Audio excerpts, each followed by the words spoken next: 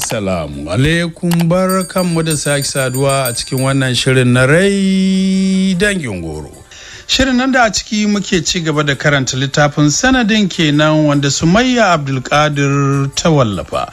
Kuma idan masu haro za su tuna, a shirin da ya gabata mun kwana ne inda muka ji Amina dai yanzu ya zamanto ba ta da damuwa.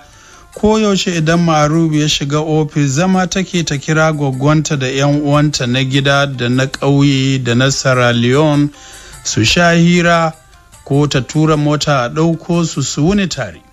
Muka ce duk wanda ke da nasaba da Amina komai ƙanƙantar ta to kuwa yana shan inuwar da take ciki. Wannan a fili yake, hannunta a buɗe yake, kullum cikin bayarwa take da yi wa al'ummar da ta shafe ta hanyar cin abinci. Muka ce hatta yayanta Hafizu kuma tsohon masoyinta Amina ta sa Ma'aruf ya ɗauke shi daga kamfanin da yake aiki ya mai da shi banki. In ma tana da damuwa to ta rashin yin aikinta ne. Ta taɓa yi wa Ma'aruf zancen tana so ta koma aiki don bata iya zama waje ɗaya ba ta komai ba, kuma ba ta son tsoma hannunta cikin siyasa. Ya ce ina matar jikas da zuwa aiki, kin taɓa jin wata matar gwamna da aiki? Ko zan amince da komawarki asibiti sai ranar da ba ni da nauyin kowa a kaina, muka bar wannan gidan na aro muka koma gidana. To nan ne muka tsaya, yanzu ko za mu ci gaba. Dole Amina ta haƙura ba don taso ba, ta mai da hankali ga bautar aurenta domin neman dacewa wajen Ubangiji. Don a duniya kam ta yadda ta gama dacewa. Alfarma auren miji na gari irin Ma'aruf Habibu Jikas ba ƙaramin dace ba ne ta kowane fanni da 'ya mace ke muradi. Duk da an ce kowane ɗan adam tare yake bai cika 10 ba, a wurinta ita nata mijin ya cika har ya wuce ya isa 19. Matsalar ta da Ma'aruf ba zai wuce yawan tafiye-tafiye ba, wanda ba yadda za ta yi da hakan, yanayin rayuwarsa kenan. A haka ta ganshi ta aure shi, ba kuma kowace tafiya ce ke iya yi da ita ba, wata tafiyar ba ta buƙatar rakiyarta. Kullum tana kicin, safe rana da dare tana girka masa abin da zai ci da hannunta. Ta fi gamsuwa da hakan, bata ga amfaninta ba in za ta harɗe ƙafa a gefe wani ya shigo ya shirya wa mijinta abinci. Ta fannin His Excellency, faɗa farin cikinsa da hakan ba zai misaltu ba. Kullum za ka ganta da littafi da biro tana tsara abin da za ta dafa wa mai gidan nata, ko ka ganta gaban talabijin tana murɗa tashoshin girke-girke na ƙasashen duniya tana rubutawa.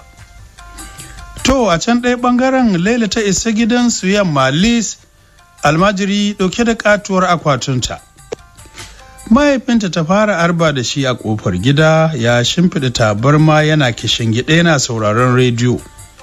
Tun daga nesa ya hango ta tana tafi, amma ya sa wa ransa ba ita bace, mai kama da ita ce.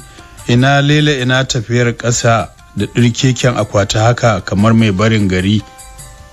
Bai tabbatar ita ce ba sai da ta tsuguna a gaban shi tana gaishe shi, tana share hawaye da gefen gyalanta. Murya ta bata fita sosai saboda kukan da ta ci. Daga ci ya ce Laila ce? Ta ce cikin dusasshiyar murya, ni ce baba. Ya ce lafiya kwaram da yammacin nan kamar korarriya? Da farko Laila ta so ta ɓoye wa mahaifinta gaskiyar cewa Ma'aruf ya sake ta, sai kuma ta yi tunanin gara ta gaya masa, ko ba komai Ma'aruf na ganin girmansa, idan ya nemi alfarmai ya maida ta ɗakin ta zai yi masa. Don haka ta buɗe baki ta ce na daɗe a garin nan, ina gidan mahaifiyarsa, mun samu saɓani ne jiya kuma ya sake ni, amma saki ɗaya ne. Don Allah baba ka je ka ba shi haƙuri. Daga ci ya gyaɗa kai cikin matsanancin takaici. Ya yi kyau, na tabbata halin naki na tsiya da kike shukawa a gidan da gigiwa kice ta ishe shi.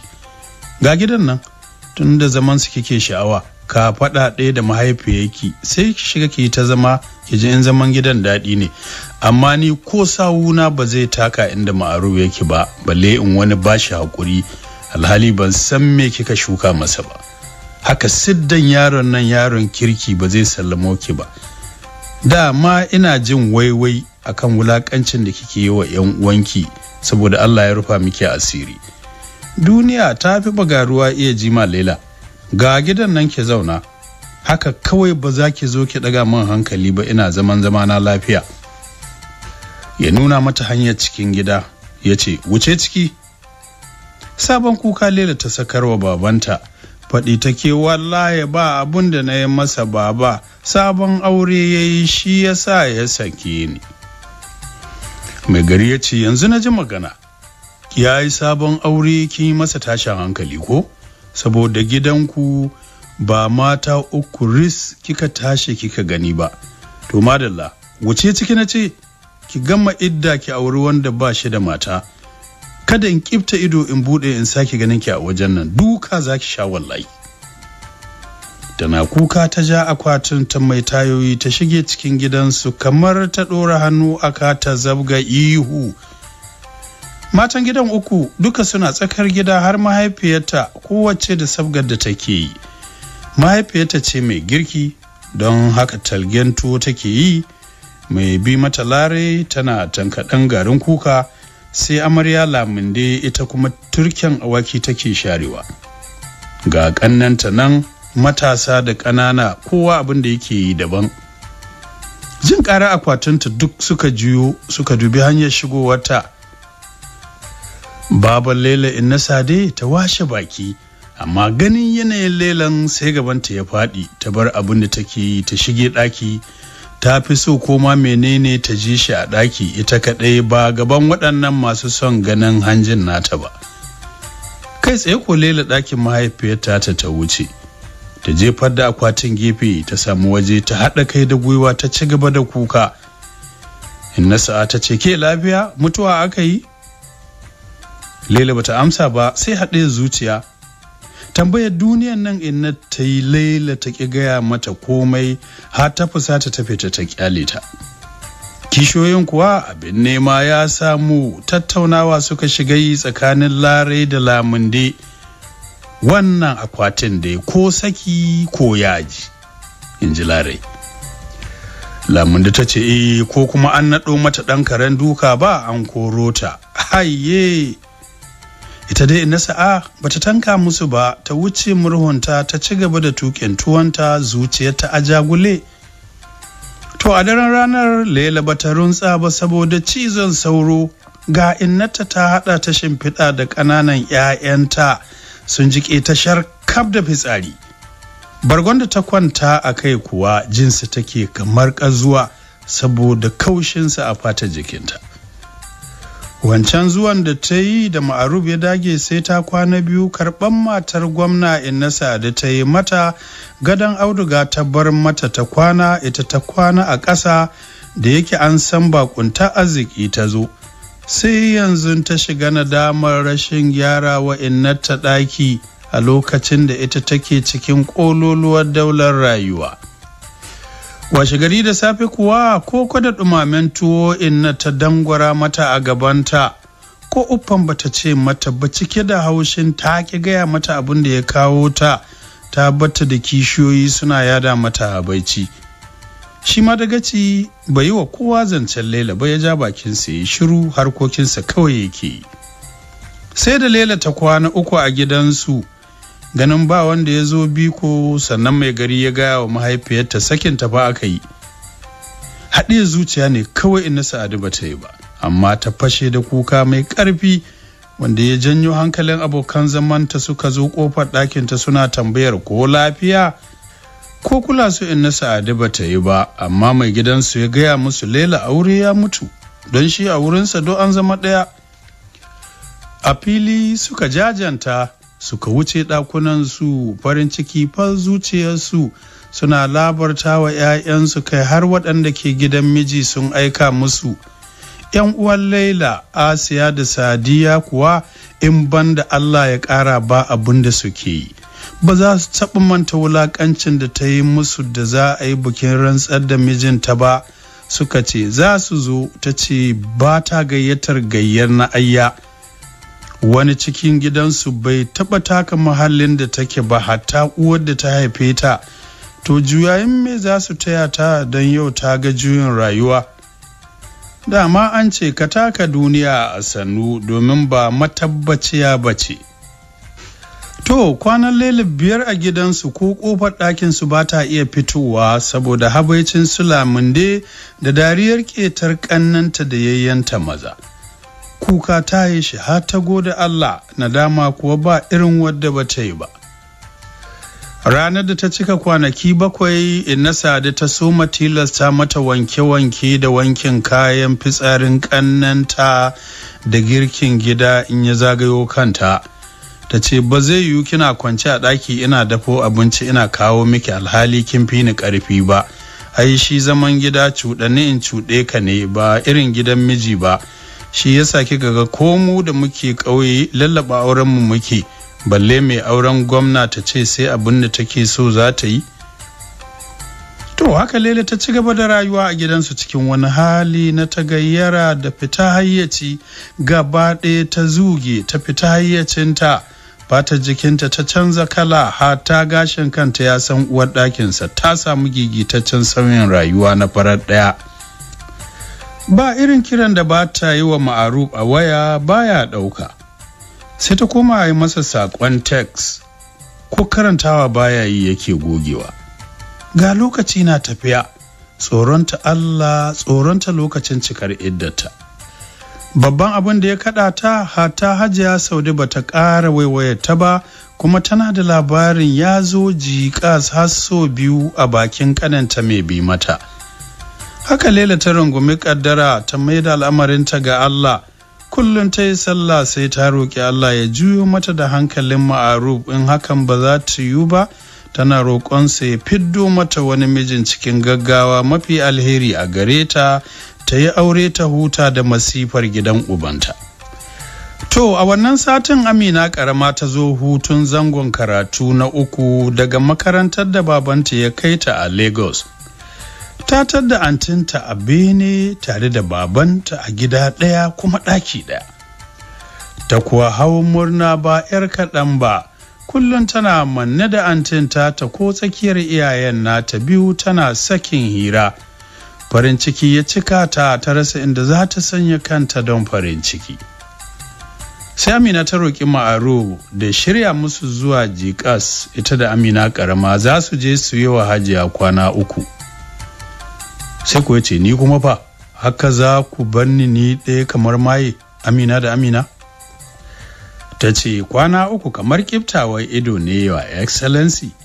Na kwana 2 ban ga Hajiya ba, Amina ma tana ta zancenta. Na yi ka dawo da anti Lela ai kaki saboda irin haka. Mai mata ɗaya ba aka ce aminin goro ne.